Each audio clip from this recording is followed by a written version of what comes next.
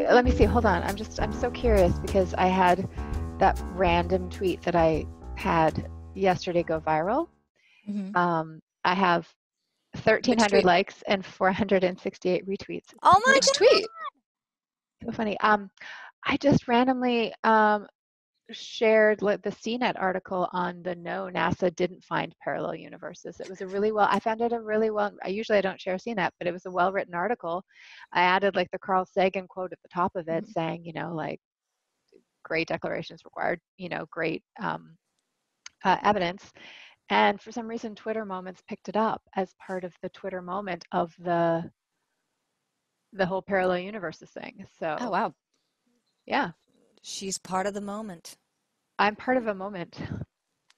I can't imagine what it would be like to be somebody who gets that much traction on everything you tweet. You just check it out because the amount of not just people who are retweeting, but who are quote tweeting and commenting and this. And I'm like, I did like two tweets attached to it. One about Scirens show and my short, and the other about make sure to follow awesome scientists on Twitter that can like elaborate on the cool science that this is covering, and listed Sean, Katie Mack, and Phil. And I was like, okay, I'm done. Well, it is a full-time job, and anyone who thinks, oh, well, people on YouTube or TikTok or Twitter, whatever it is, who like are at that level, like they're doing it all the time, or they have a company that is then responding to all of that. Yep. Because one person alone can't do it. Especially if you're busy making content and stuff like that. Well, that's the thing. There's the actual creation of it, which takes time and energy. Then there's the execution of the creation. And then there's the maintenance. Yeah, it's a life cycle. All right. I'm Tamara Krinsky. This is Scirens Show. We all talk about something we have found fascinating over the last week or so. Who wants to go first? Ooh, Gia, you should go first. I'll go first. Hi, everybody. I'm Gia. Nice to meet you again. Today we are going to talk about the color yellow because I wanted to know, why is yellow the color of caution? I just wanted to know the science behind this because you see it everywhere, and I thought there has to be some sort of reason for it. So, of course, I go to Quora for my first Google search, and one of the fascinating things about it is the color yellow is eye-catching, 1.24 times faster than other colors. And I was like, well, where does this number come from? This is the problem when you start researching something, is that you see a number like that, and if you're like us, you're not satisfied with why that number is an answer here. So I started digging a little further, and I had to learn a lot more about the eye in general and how it sees yellow. So this is a piece from Indiana Public Media.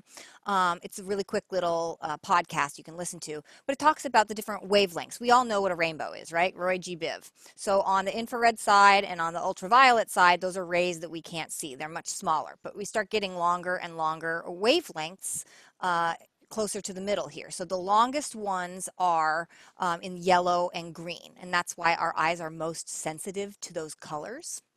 And the reason that is that our eye is full of these things called... Wait, sorry, I'm confused. Wait, I just want to... So yellow and green have the long, or red has the longest and yellow and green are in the middle? Sorry, I said it wrong. They are longer. They are 570 to 580 nanometers. Infrared are much longer. Ultraviolet are much shorter. So it's right smack dab in the middle, pretty much. Thank you. And because of those, there's a reason why those particular colors work so well in the human eye, and it has to do with this piece, which is from Live Science. And it was literally about seeing the color yellow, which I thought was really interesting. So we see color because the light that we see is reflected off of a surface and then is bounced back into our eyes. And inside of our eyes are these photosensors called cones and rods. There are three kinds of cones: a red cone, a green cone, and a blue cone. And together, all of those help us see the spectrum of visible light that we can see. So what happens when you see yellow is that the red and green channels, this is another cool site called Visually. This is about color theory, and that's a design site, which is really cool. Oh, cool. So red and green, when your eye sees yellow, both the red and the green cones are stimulated. I'm going to see if I can get this correct. The second process of seeing it turns this red and green into depth perception. You get luminosity here. You get the black-white channel. And then once you get that black-white channel, that's the difference between the red and the green channels. What's produced there is the yellow channel. Then your brain adds in the blue channel, and you see the color in total. And the reason that this yellow is so easy to see is because it's stimulating both the red and the green cones in your eyes, of which there are, I'm trying to remember now, millions, and it's on this one, sorry. 6 to 7 million cones in our eyes. So anyway, so you get this, and then you can see on this wonderful little chart here, the lowest line is blue, the second line is red, and the first one, the big one you see, is yellow up here, and it's because the wavelengths are longer. Because they're longer, it appears brighter. You recognize the change in that color more quickly. That's where they get the 1.4 times. It has to do with these numbers here, which that's why I was like, what is that? And what's amazing, though, is that it got me down this whole other rabbit hole of people who are what they call tetrachromics, which I thought sounded like this. Yeah, this whole sci-fi thing, right? Yeah, no, I was going to ask. I'm like, what about tetrachromics? Yeah, so you have to have an X chromosome in order to have it, but instead of having Wait, hold on, stop. Explain it for folks who may not know, like me. Yes, so I will explain it. Tetrachromic means instead of having 3 different color cones in your eyes, you have 4, which gives you an additional color depth perception. I'm going to back up for 1 second and say why yellow is also so important is it's what they call colorblind proof, because people who are colorblind see this band of colors here. Yellow still happens because their blindness happens in the green frequency and in the red frequency. But when both the red and the green are stimulated in the eye, you see the yellow, which they can still see. So it's colorblind proof. So people who have this tetrachromacy, their rainbow is extended. One woman that they interviewed in here, she sees 10 distinct colors in a rainbow, whereas we only see red, orange, yellow, green, 7, right? Yeah.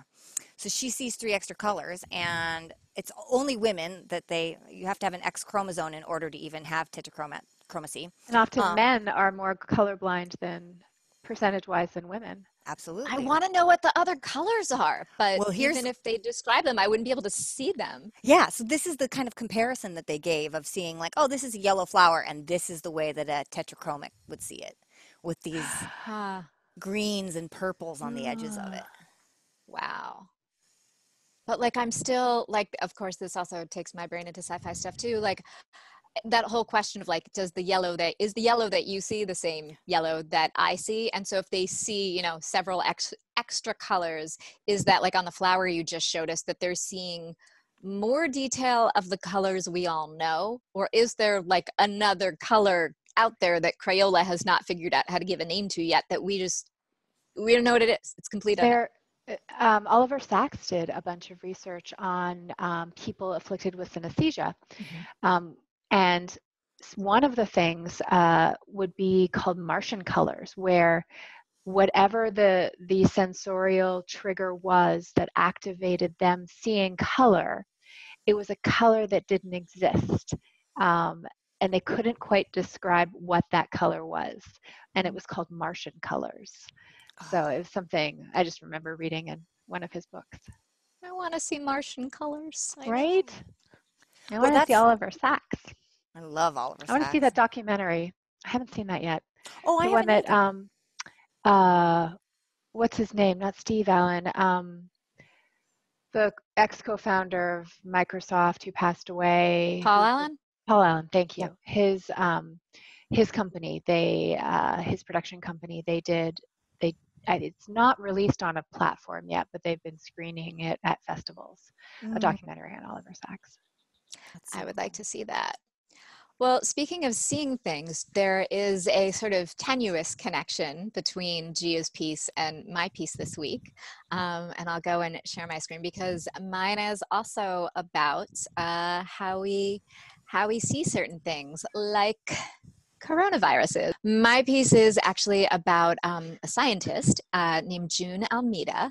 This is in the New York. I first came to her attention. She first came to my attention through the Overlooked Project with the New York Times, which aims to put forth obituaries for folks who should have had them written, but perhaps never did, so that their achievements can be recognized. And June Almeida was the scientist who actually, as part of a team, identified the first coronavirus. So I'm not exactly sure when this particular episode will air, and hopefully we'll know a lot more about COVID-19 and the virus that causes it by the time this airs. But regardless, knowing the history of it is really important.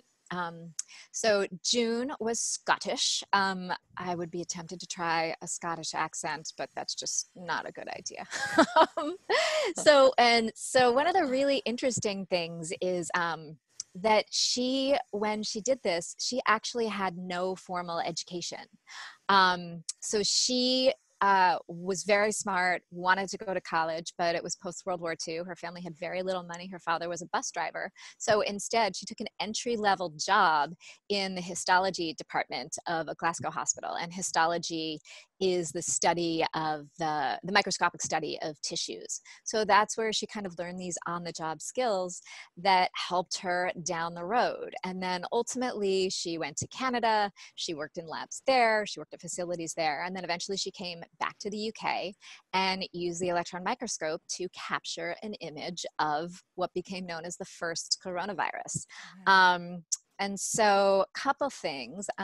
Here is one of the images that she took. And so if you look here, you can see, that we've all seen a lot of illustrations. I'm not sure how many folks have actually looked at, sort of actual microscopic images, but you can kind of see here, hopefully on the screen, where there's that spiky corona that we talk about. And they came up with that name. She and her supervisor and the other Dr. Terrell that she was working with came up with that name together when they saw it. The other interesting thing is that when she first noticed it, I'm trying to toggle between screens here. She had actually come in contact with something at a different point that was similar. That was, I want to say it was in chickens.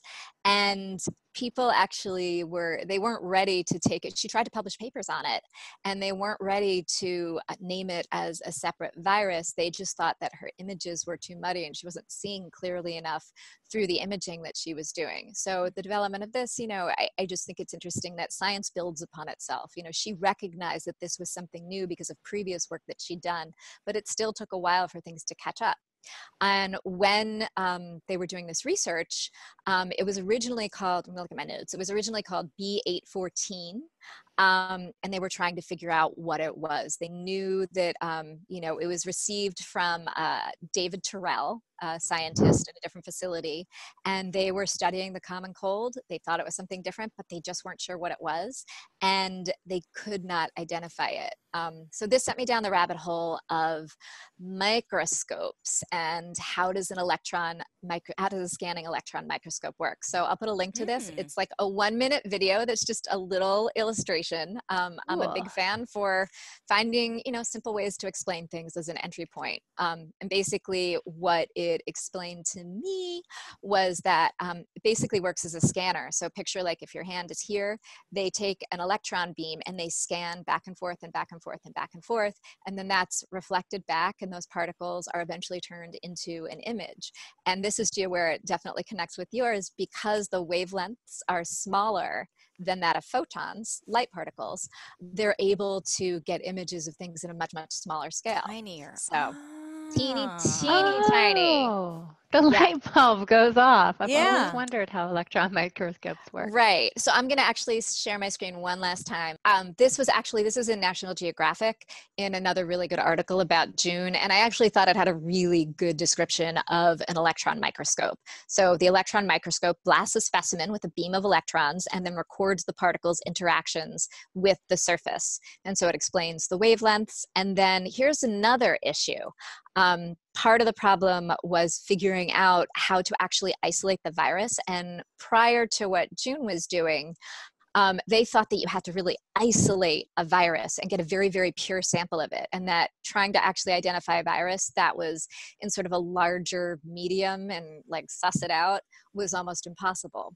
This is what June pioneered. She realized that she could use antibodies taken from previously infected individual and basically use that to get to the virus and essentially shine a spotlight on it, because the antibodies are drawn to their antigen counterparts. So if she would introduce antibodies, they would basically congregate around the virus and be like, yes, here's the virus. And so by comparing it to other research and other things they had looked at, suddenly it was like, oh, there it is. Thank you, antibodies.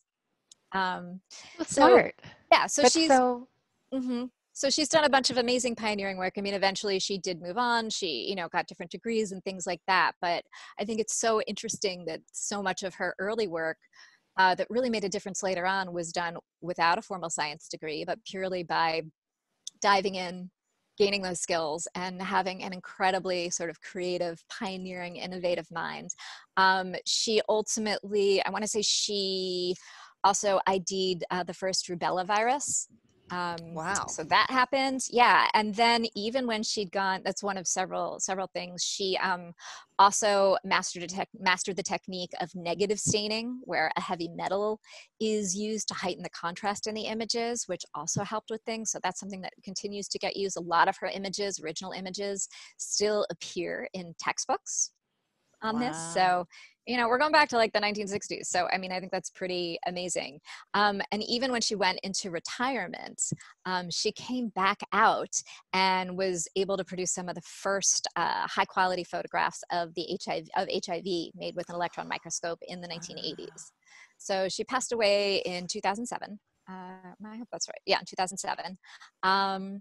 So yeah, so I think I hate that what we're going through is what brought her to light, because now you're finding a lot of her work is being cited in articles about coronavirus and, you know, trying to figure out what's going on with SARS-CoV-2.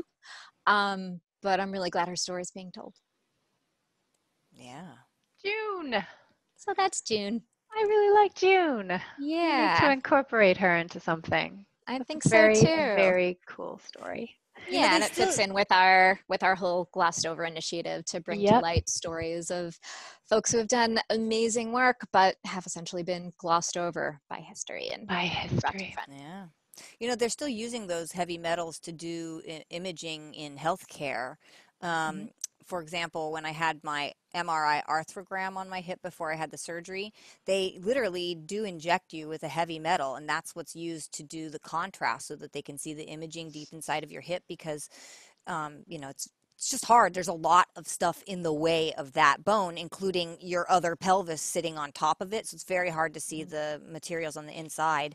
And it's a little unnerving to think, you know, oh, I'm going to just inject myself with some heavy metal just temporarily. I think it's gadolinium. I'm going to get it wrong. I'll look that one up. I should. Yeah. But it's interesting how that does make what I understand about the surgery itself is that until they really had that MRI, they weren't able to diagnose my genetic disorder, because they literally couldn't see the bone deformity in any of the imaging that they had. But that contrast that's created by those heavy metals in the MRI machine, then they're able to see with great definition all the issues. So it's pretty cool stuff. Is there anything that your doctors tell you afterwards to help your body, like your liver, process those heavy chemicals out? Oh, that would be a kind of medicine that I don't think is a piece of vocabulary in orthopedics. No, they didn't say anything about that. No. Sorry. No, that's all right. You know, and it's funny because you read about it and they're like, well, if you're pregnant, it'll leave your body within 24 hours. And I was like, well, first of all, I'm not injecting myself with anything if I'm pregnant to start with. But the idea like, it's just 24 hours, that's always a little disheartening. You're like, are you sure about that one? Yeah. I know. Yeah. Well, I will make a plug. If you want to know more about the liver, go back to episode 1, because we took a deep dive into the liver in episode 1. And it's a New York Times piece as well. That's right. What do you have today, Ms. Taryn? Let me see. Transitioning from color into gray matter. Ooh, nice. Can we make that connection? Yeah. Okay, cool. Let me share my screen. Okay, so I have gone to my back to my alma mater. So I found this on Twitter, actually, because Duke is coming up in my feed a lot for some reason. And it's really fascinating. So we're going to kind of jump into this and then jump back to previous research of this researcher. But this neurobiologist has found a cluster of neurons in a part of our brain that can ultimately shut off pain. And there's a really interesting and innovative way that this takes place. Now, the researcher, I'm not sure if it's a man or a woman. The name is Fan Wang, and it's Wang as well as their research assistant that have done this study. So they have found a single off switch that dampens the response of dozens of pain promotion centers. So one of the issues of pain, we've talked about pain a lot before, is that pain manifests in so many different areas of our brain. And so apparently there's upwards of 16 areas in our brain that sort of process pain, whether it's connected emotionally or, through PTSD or actually physical triggers. But they were able to isolate in mice this area in the amygdala, this tiny little, and so let me go back to this, the areas that of the red, magenta, and yellow cells, so we've gone back to yellow, these are part of a collection of neurons called the C-AGA. I have no idea if that's how we pronounce it, but it's C-E and then A-G-A, and C-E means central and then the amygdala. And so that's where these cluster of neurons are. And when these neurons, this little cluster of neuron is activated, and the way they activate it in the mice is optogenically. So that means with light. It turns off those 16 places in the brain that processes pain. So it's not actually dampening anything. It's activating this little area that then turns off the pain. Now, the interesting part about this is how these researchers came to it is their earlier studies were on anesthesia. Is that how I say it? Yes, anesthesia. Anesthesia. I've always had a problem saying this. Anesthesia. Anesthesia. So they did a 2019, and here we are on their 2019 research paper, the same researchers, because they were trying to figure out how anesthesia works in the brain to put you to sleep and to turn off your pain. And so, we keep, I think we've talked about this before, I think that there was sort of a general consensus, because it's been a mystery since anesthesia was first used in the late 1800s, of how it actually worked. Nobody was quite certain. We thought that it was interrupting sort of connective paths between the different lobes of the brain. But what they found was that there was a cluster in this research study all of a year ago, that there's a cluster of neurons in the hypothalamus that actually triggers this deep sleep state. So in running this experiment on mice, when they would activate this small cluster of neurons, and they were called, what are they called again? I have it somewhere. The supraotic nucleus in the hypothalamus. It actually simulates a deep sleep state. It releases these large amounts of hormones like vasopressin. And so you would have, and so of course this again would be very invasive wires that would be in a mouse, and it would be optogenically activating this little section of neurons, and they would activate that section of neurons, and the mice would literally fall asleep. Considering that for the last 3 nights, my lovely, wonderful child has woken me up at 2 a.m. for not being able to sleep, could we figure out a way to inject something into her supraoptic nucleus? Well, they absolutely are trying to find what they do for that. And here, let me stop the share for a second. So what they're doing for this, to sort of springboard off this research, is they're doing genetic analysis of this tiny little area in the amygdala, which is weird in and of itself that it's in the amygdala, because the amygdala is usually associated with like emotions and almost negative emotions, and is very primal. And so to think that there's just this tiny part of the limbic system, that's this tiny little area that then connects to 16 different areas in the brain to shut off pain receptors is But actually, fascinating. hearing you say that, and I am not a neuroscientist, but hearing you actually say that out loud, it almost seems to make sense to me, because when you're in fight or flight mode, you know, you hear stories about like people Lifting up carrying someone cars. 3 times their weight, like running through a forest out of danger, being chased by a bear. So normally that would be very painful, but you hear people suddenly, you know, having sort of superhuman strength in a way that makes sense to me. And they thought to take that point of view because of how placebos work. And so let me just Ah, share a Interesting. little bit more. This is the Harvard Medical School piece on the power of the placebo effect. But the researchers in the previous Duke study had said that because they knew that placebos do actually work, that it had to be specific to one area of the brain as opposed to a consortium of different areas, because otherwise, you know, a single placebo pill they theorized didn't work. And so I just went into looked, and we'll just post this. I won't get into the power of the placebo effect, but you know, it has been medically proven now that it does have you know, an effect as a treatment. And you know, it doesn't reduce your cancer, but it can help you process pain. It can help you reduce stress and sleep better. And there's something about the procedure of it where you have to be taking a pill and it be like a systematic framework that your body responds to that, not just like the power of positive thinking, but the actual process of taking a placebo pill. Yeah. Which I thought well, was and interesting. we learned at that one Sloan event. We all three were there at the film screening. Yeah, but the drug story. Yes. Oh, Yeah, where the yes. person overdosed because they were in the different environment that they were used to shooting up in. That stuck with me. I think it's fascinating. Absolutely. That your brain is primed by your surroundings, which makes Yeah. total sense. Yeah, and so they're doing basically they're analyzing the genes of all these of this small cluster of neurons, and they're basically trying to find um, drugs that will activate those cells by transcripting the surface receptors. So if they can Hmm. find a drug that can just activate a surface receptor of this little cluster, they can activate it in the way that optogenetically they do, but that's an invasive procedure. Wow. Wow. That is very cool. Cool, right?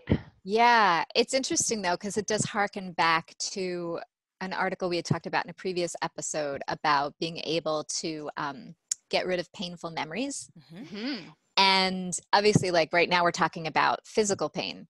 But I am curious about the question of how much physical pain do we need to be able to experience so that we know when we're in In danger? danger. And where's the sort of the line of, okay, this is pain that actually we don't need to experience this level? There's actually, strangely, you say that, I kept, for some reason, and it's, I swear, dated 5 years ago, but the cover, it was a New York Times Magazine insert, and the cover of it was She Feels No Pain. And it Mm-hmm. was a teenage girl that has a genetic Oh, anomaly where she yeah. doesn't have pain Mm-hmm. receptors. Yeah. And so it's a danger to her because she doesn't know if she's burning herself or breaking her leg, or she just has no pain. And it's a really, and I kept it for some reason. It's a really interesting deep dive Those into that. those people have shorter lifespans because they don't have those Mm-hmm. receptors that way. So they end Yeah. up getting hurt and damaged, and they'll have things like you would get with diabetes. You'll have, limbs having circulation issues, but you're unaware of it, all that kind of stuff. Mm-hmm. Yeah. All right. So what is, Okay. let's do our lightning round. What is everybody either watching, reading, listening to this week that is good to pass on? I'm watching The Great. It's on Hulu. It's a sort of semi-fictionalized story about the early years of Catherine the Great when she first marries Peter, the not so great, and her plans for the coup. But I love it because it's irreverent and fun. Whoever did The Favorite, that director, he's involved in it somehow, and it has that sort of energy to it, and it's Ooh. very modern and current sort of in its dialogue. And Catherine the Great is portrayed as such a, she's this very naive idealist, but she's incredibly educated, and she sort of pours that naivete into this assertiveness to change Russia. And so you're following her plan to, because the court of Peter is just debaucherous and ridiculous, and she's like, we need to get rid of him. And it's her pairing up with Orlov, who is another scholar, and it's just delightful. And that pairing that with Mrs. America on Hulu too, it's like this ladies' night, and I'm like, girl power. Right. Okay. So mine to share this week is actually Mrs. America. And I was going to say, I'm glad to hear that The Great is good. The Great is indeed great, because it keeps showing up in my feed every time I log on to Hulu to watch a new Mrs. America episode. So clearly they're in sync. And Mrs. America is also a sort of fictionalized, based on real history account of the passage of the ERA. So it's about the second wave of feminism that took place in the 1970s. And the cast is amazing. Each episode sort of centers on one particular woman who was involved in the movement or the anti-movement. And yet the other women still weave in and out of different episodes. And chief among them is Cate Blanchett as Phyllis Schlafly. I now know how to pronounce that. Wow, that was very good. Thank you. They actually make a point of it. It's kind of an ongoing thing in the series, which is pretty funny. But yeah, and Phyllis Schlafly, for those who may not be familiar with her, was worked against the ERA. She's a very intense conservative activist. And it's so interesting because being a very progressive person myself, I really had I didn't know her story at all. And I had definitely had some bias against her. Let's just leave it at that.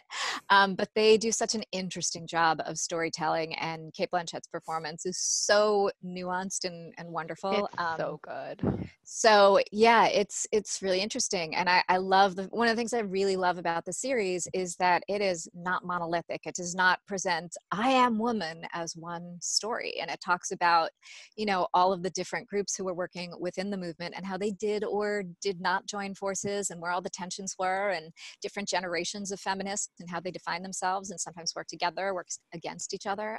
So that's my recommendation. Yeah, I couldn't recommend it more. It's fascinating. The interconnections between the different groups and within the group of like, oh, I'm a feminist, but I won't be a lesbian feminist, or within the black groups of like, they all have they won't work with white feminists, and it's fascinating. Yeah, and yeah, it's great. Gia.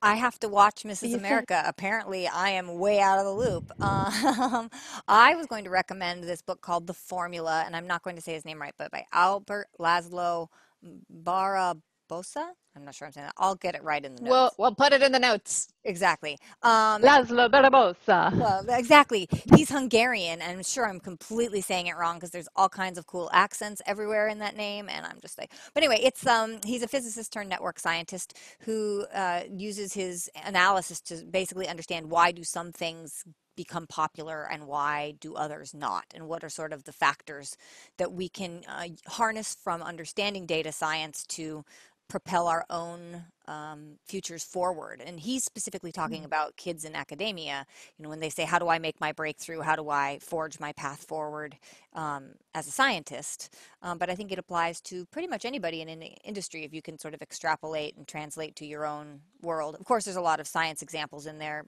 Einstein being a primary one. But, you get all of the characters that you get in Malcolm Gladwell's books. You get Paul Dirac, and you get Marie Curie, and you get I don't know, Michael Jordan. I'm just making up names, but like people that we all hold up as the paragons of whatever their fields are. And so there's just story after story about that, which is pretty interesting. So good intellectual quick read, like 250 pages, easy breathing. Nice. Malcolm Gladwell's masterclass is actually pretty good. Ooh, is it on writing? Yeah. Did you take it? I listened to it. I didn't do any of like the if there was any handouts to do. No, I just podcasted it, because you can do that for masterclass too, is listen to the audio version. Oh. Just writing, but researching and interviewing and journalism and marketing. It's just, it was really fascinating. There was some really great stuff and little nuggets of wisdom. Yeah. That's actually something I would like to listen to. Yep. Yeah, I'm down for that. We should all reconvene after we've listened and have a nice conversation. Well, ladies, thank you Okay, for this a is fun as wonderful. always. I know. That's good. Yes. All right. It's Well, spring. It's Spring has spring. sprung. spring has Although sprung. by the time this airs, we might be in the heat of summertime. Very That's true. true. I know. In the valley here, it already feels like it. Yeah, exactly. Well, stay as we like to warm. say, we're on our own little space-time continuum on the Scirens. So, It's All true. right. all right. See you next time. Live long and prosper. Stay cool. Bye. Bye.